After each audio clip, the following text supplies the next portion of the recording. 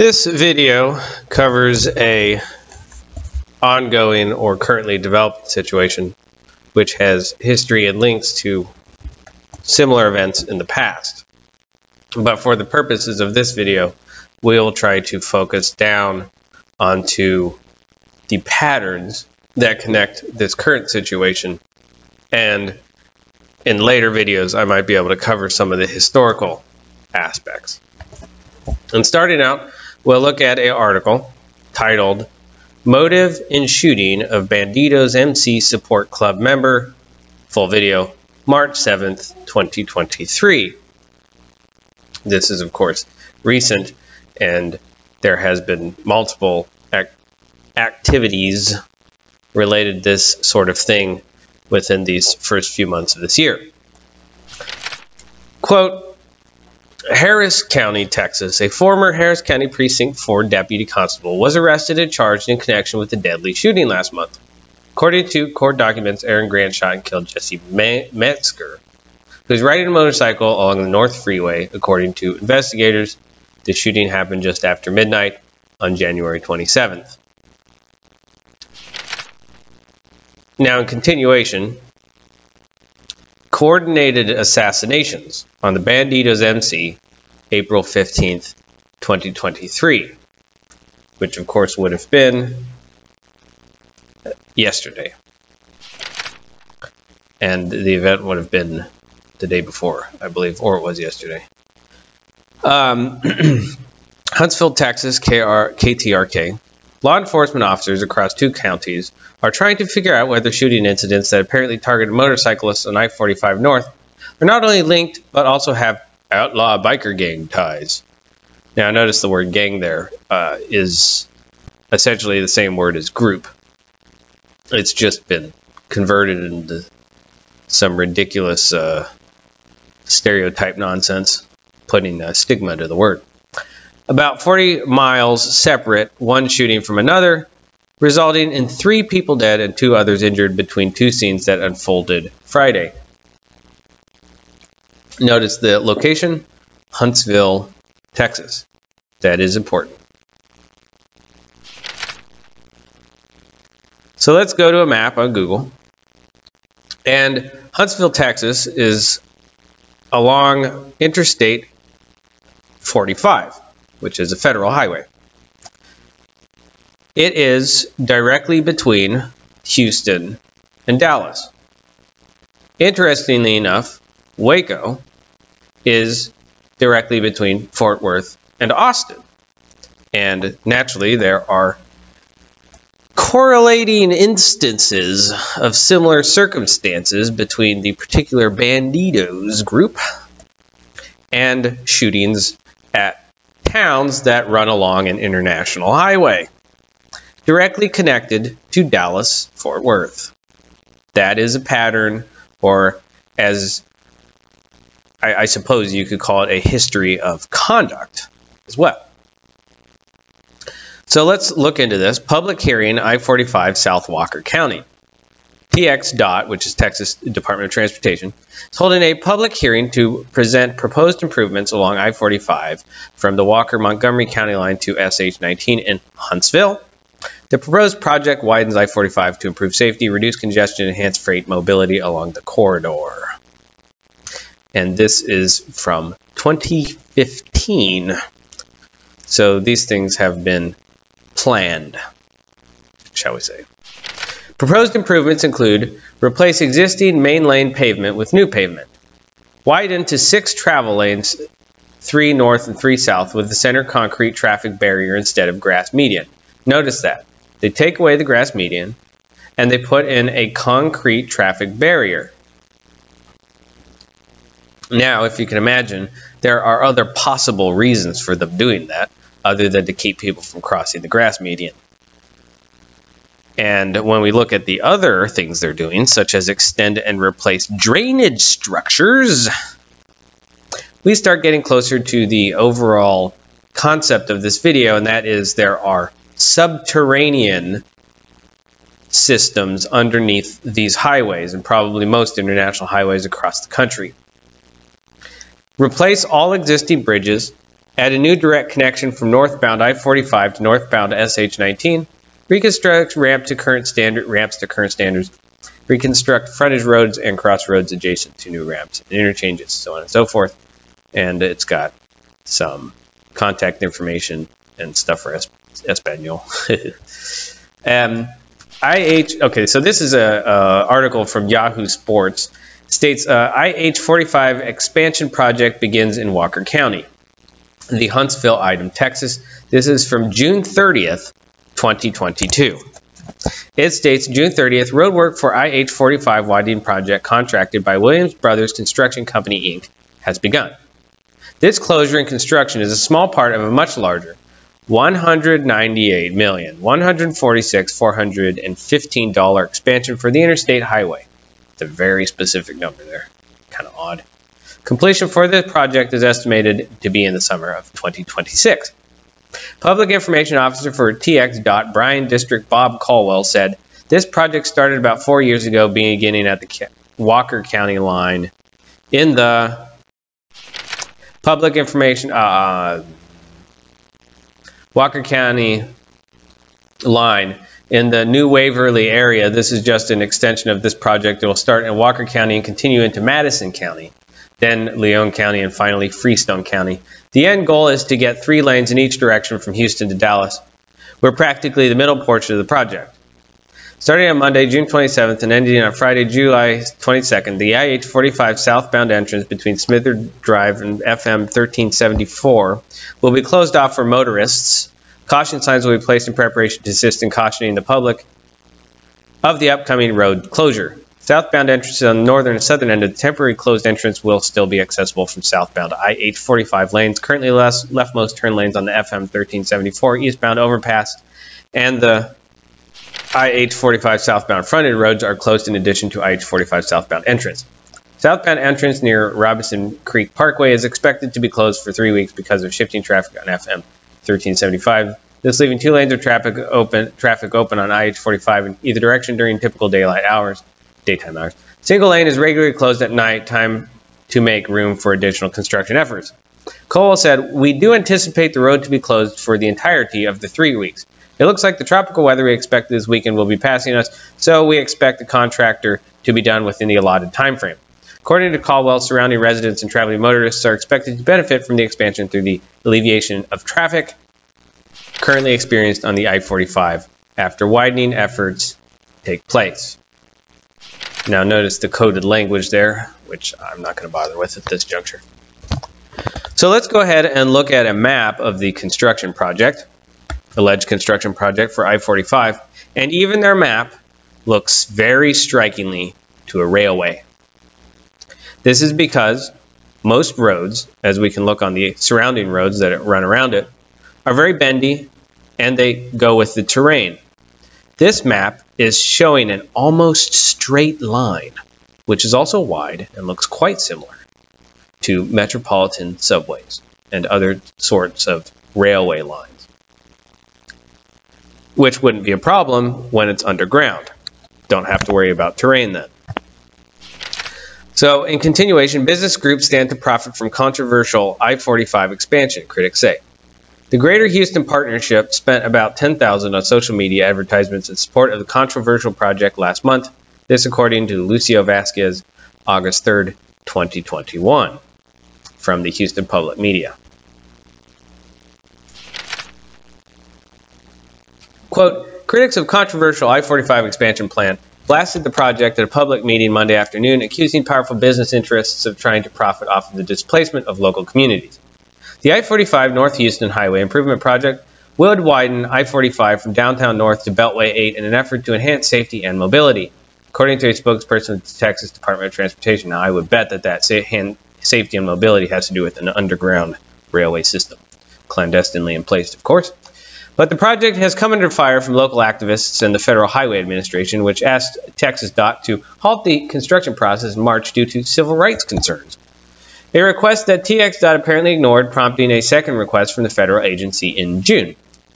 Molly Cook, a nurse and organizer with the group Stop Texas DOT I-45, criticized TX DOT's approach to public engagement during the public hearing on Monday and said that access to the survey is limited since it's only available online, effectively cutting access for those who may be most impacted, according to Cook. Isn't that interesting? It is very clear that there are two sides to this issue, Cook said. One side stands to benefit financially, and one side stands to lose their homes, or stands to lose major parts of their city that they know and love.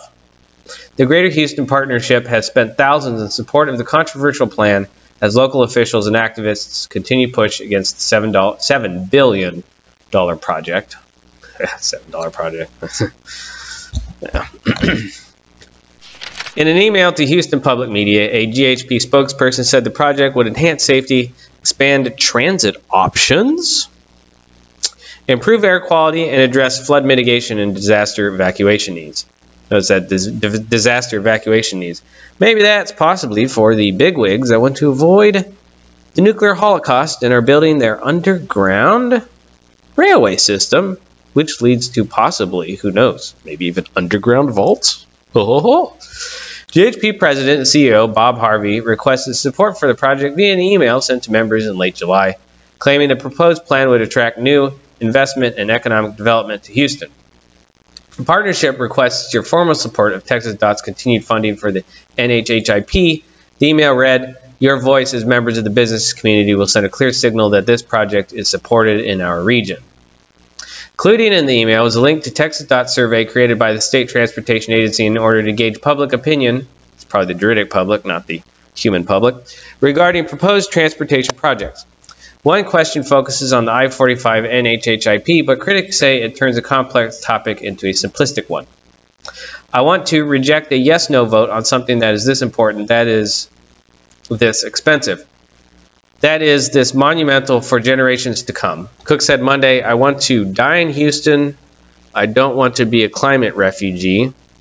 I don't want to have to work on my car, own a car, drive a car every single place that I go for the rest of my entire life. I want to live here happily with walkability, with a concern for the climate, with a concern for those who cannot afford to own cars." How interesting. Sounds like he's talking about an underground railway to me. Anyway, GHP began running Facebook and Instagram ads in July, spending about $10,000 on 7 separate ads requesting support for the project, according to analytics from Facebook. These July ads were shown on screen more than 520,000 times by the end of the month, and GHP began promoting new ads in support of the project on Monday. Critics say the GHP-backed advertisements were spreading inaccurate information and slammed the proposed project for threatening to displace hundreds of families. I doubt it's hundreds of families. And I'm not surprised there. You have a corporation juridic entity that is spreading false information. What a surprise. And worsen air quality due to heavy construction and increased vehicle presence. This project limits Houstonians' choices instead of expanding them, and it specifically and disproportionately limits choices for black and brown Houstonians. And Zoe Middleton, co-director of the housing policy nonprofit Texas Housers. Ugh. Most nonprofits are just more corrupt money laundering outfits anyway. In an email to Houston Public Media, a GHP spokesperson acknowledged that the expansion would impact several Houston communities and added that the plan has been modified in order to mitigate impacts to these neighborhoods. There's some coded language for you. In March, right after the federal government told TxDOT to pause the project, Harris County sued the agency under the National Environmental Policy Act, a federal law that mandates proper environmental consideration for all projects requiring federal action. But 4 months later, it was revealed that TxDOT was moving forward with the project despite the warning from the FHA, prompting the federal agency to again issue a letter telling the state to halt. Both Harris County and the city of Houston have provided alternate designs for their project, but those suggestions have gone unheard, according to Mayor Sylvester Turner. "We do not intend to play their game," Turner wrote in a July statement. "There is a right way to do it, and if it is done right, it can be transformational." Interesting wording.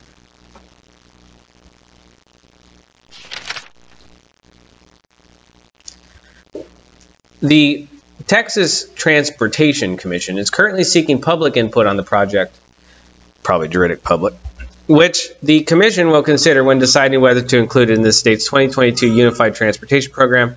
If the project is not approved, Texas DOT could take the money raised for this expansion project and potentially use it elsewhere, including outside of the region, according to a spokesperson for the agency. That sounds like a threat to me. Several community members criticized TxDOT's take it or leave it position, as well as what they said was the agency's lack of transparency in relation to the expansion project. Well, no surprise, if they're building an underground railway. These are people that live here, people that deserve a say, said resident Matthew Chisari. For TxDOT to then give a binary choice between what amounts to a tantrum from a billion-dollar government agency, either you have what we give you or you have nothing at all, is pretty unacceptable. This, of course, most of it is obfuscation for what's really going on. I-45 South Walker County project from the Texas Department of Transportation. The purpose of this project is to enhance freight mobility and address congestion along the I-45 corridor. The project limits are from 0.2 miles south of the Montgomery line to 0.3 miles north of SH-19 with a length of 12.6 miles. No additional right-of-way is required. I like how they make that statement. The project is not yet funded, but it is estimated for letting in December 2015. Construction is anticipated to begin in early 2016 and is expected to last 3 years with an estimated cost of $240 million. Now notice those dates there with 2015. That is the same year that the incidents happened in Waco, mind you, with the expansion of I-35. Now from Community Impact by Sean Araj from March 17th, 2023. It states, I-45 expansion project will proceed after TxDOT federal government reach agreement. I hate it when they put that comma instead of an ampersand, but whatever. The controversial project to widen I-45 between Beltway 8 and downtown Houston took a major step forward March 7th when the Federal Highway Administration announced it had reached a voluntary agreement with the Texas Department of Transportation on how to move forward. The FHWA has been investigating the project, known officially as the North Houston Highway Improvement Project, since 2021 for alleged violations of the Civil Rights Act. The project, expected to displace more than 1,000 residential units, yeah, hundreds, 344 businesses, 5 places of worship, and 2 schools, has raised concerns that it unfairly harms communities of color, which are overrepresented in the areas that would have to be raised to make room for expanded highway.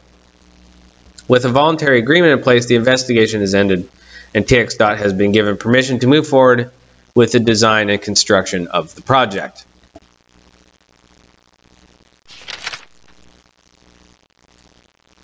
This agreement moves forward an important project, responds to community concerns, and improves the North Houston Highway Improvement Project in ways that will make a real difference in people's lives. Wonder which people those are. Expect they're juridic. Through this agreement, the community will have a great voice in the design and throughout the project's life cycle. Yeah, it doesn't sound like they've had a great voice up until now. Probably won't change either. FHWA Administrator Shaylin Bott said in a statement, "We have lifted the pause, and with FHWA oversight, TxDOT may proceed with design and construction." With an estimated cost of $9 billion, the NHHIP has been under development by TxDOT since 2002. It involves adding 4 managed express lanes on I-45 from downtown Houston to Beltway 8 North, as well as rerouting I-45 to be parallel with I-10 on the north side of downtown and west of I-69. Other elements of the project include bicycle and pedestrian infrastructure along frontage roads and cross streets, new trails parallel to bayous, and flood control elements such as detention ponds and pump stations. It also would bring the highway up to federal safety standards according to TxDOT. Terms of agreement. The voluntary agreement provides enforceable timelines that will be monitored by the FHWA related to design, construction, stakeholder engagement, affordable housing initiatives, right-of-way acquisition, and flood mitigation, according to a March 7 news release from TxDOT. Regarding the reduction of the project footprint, the voluntary agreement does not provide specifics, instead calling on TxDOT to evaluate reasonable opportunities to reduce the project footprint in ways that would not compromise the integrity and functionality of the purpose and need of the project. Some vague language, but they know what they're talking about. During the final design of each segment, TxDOT must evaluate any changes from its previous plan that reduce the amount of right-of-way needed and displacements required, especially related to multifamily developments. Part of the agreement, TxDOT has 90 days to complete a survey of all non-residential businesses and organizations displaced by the project to make sure they receive relocation services. The agreement also lays out requirements for two specific affordable housing projects managed by the Houston Housing Authority that will be demolished: Clayton Homes and Kelly Village. TxDOT has already acquired all unoccupied Clayton home units, and the agreement gives the agency permission to move forward with the relocation of the community's remaining residents. In addition to relocation compensation, TxDOT is also required to provide $30 million to support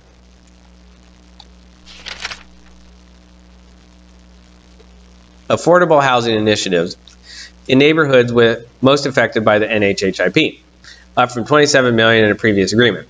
TxDOT will coordinate with the HHA on creating a process for how the public can weigh in on how those funds should be used. Probably, again, the juridic public.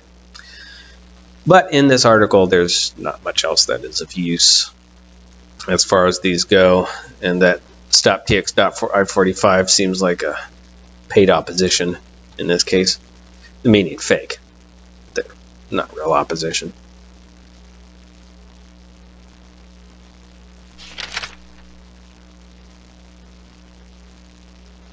And in another article, TxDOT's I-45 expansion project will resume after federal officials resolve civil rights investigations, also by Lucio Vasquez, March 7, 2023, as we read an article from this alleged individual before.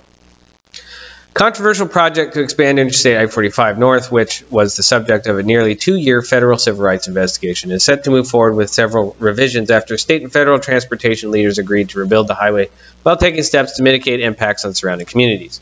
Now, of course, the question that you would ask, or at least what I would ask, and some others, is why now? And what's up with the 2-year delay? These people work together, and they clearly don't care about the impact that they're doing. So why now? What do the dates correlate with? That's a question. Some of us know the answer, but it's a question anyway. Texas Department of Transportation, TxDOT, and the Federal Highway Administration, FHWA, reached an agreement Tuesday allowing the $9.7 billion North Houston Highway Improvement Project, NHHIP, to move forward. The project aims to widen I-45 from downtown north to Beltway 8 in an effort to enhance mobility, according to TxDOT. And I read that previously in the other articles. And it also talks about the filing of the lawsuit. However, notice that year there, March 2021, correlates to some interesting developments in a particular change of alleged federal leadership. Just leave that one out there. Now let's move on to a different part of this topic, and that is who is actually doing the building. A company called Ferrovial states that the contract includes widening an 11-kilometer stretch to 6 lanes. The project is located in Walker County, north of Houston. Ferrovial has an established presence in Texas, where it manages the LBJ and NTE highways in the Dallas-Fort Worth area.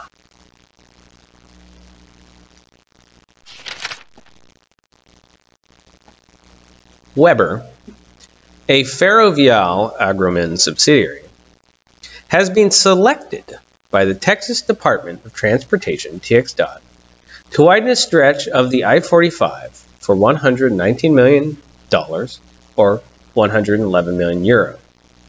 The contract includes widening a 6.7-mile, 11-kilometer stretch of the highway in Walker County, north of Houston, to 6 travel lanes, and replacing bridges, frontage roads, and drainage structures. According to TxDOT figures, over 48,000 vehicles use I-45 each day. The project will alleviate congestion on the highway and enhance freight mobility in the area. Built in the early 1960s, I-45 is one of the main evacuation routes for the Houston and Galveston areas. Ferrovial has an established presence in Texas where subsidiary Sintra, that's an interesting company, operates the LBJ Express and North Torrent Express highways in the Dallas-Fort Worth area. The company has been awarded a number of projects in the U.S. in recent months, including the contract to design, build, finance, operate, and maintain the I-66 in Virginia. Now notice that. We're going to take a look at that. I-66 in Virginia. Upgrading the I-285/SR-400 interchange in Atlanta, and building a section of California's high-speed railway network. It has also been chosen to begin negotiations for the Great Hall redevelopment project at Denver International Airport. Now that's interesting. Two things to note. I-66 in Virginia, and that they're building a railway. Now when we look at a map of I-66 in Virginia, we notice that it runs through certain places. Marshall, Haymarket, Gainesville, and some others. So let's go ahead and look at that one right there, Gainesville. Construction of the new 66 express lanes outside the Beltway is now complete. The final section of new lanes opened on November 22nd, 2022. That's 11/22/2022, providing a total of 22.5 miles of express lanes on Interstate 66 from I-495, the Capital Beltway, to Route 29 Lee Highway in Gainesville.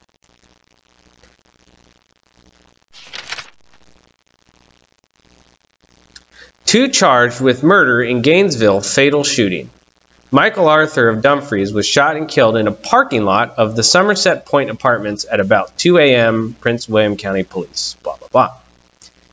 Man pointing gun at passing motorists in Gainesville shot.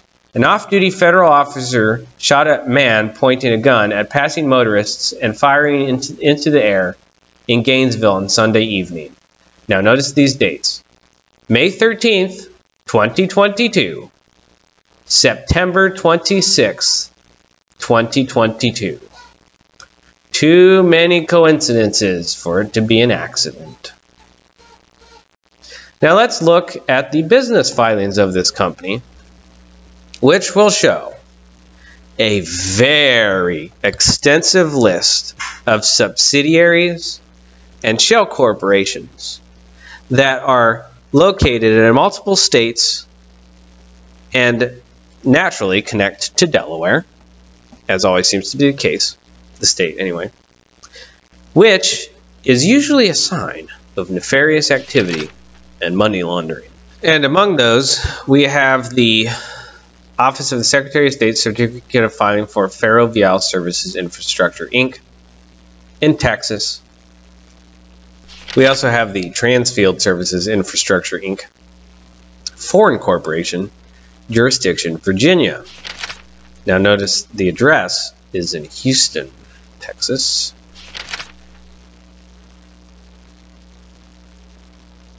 And then we have another filing for Ferrovial Services Infrastructure, Inc. in Texas. Now, a ferrocarril is a transport by railway, or ferroviario. It's a system of transport of persons and merchandise, or mercancia, guided via a via ferrata, which is like a iron rail. Normally, it's understood that the cars and rails are of iron or another metal that make the path or railway through the circulation of trains. Now notice that word, ferrocarril and ferroviaria, kind of like Ferrovial. Ferromex is a private rail consortium that operates the largest railway in Mexico with combined mileage 12,100 kilometers as part of the North American Class 1 railroads. Notice the name, Notice the nature of the expansion project, and notice the coordinating circumstances of Gainesville, Huntsville, and Waco, Texas, and the Bandidos.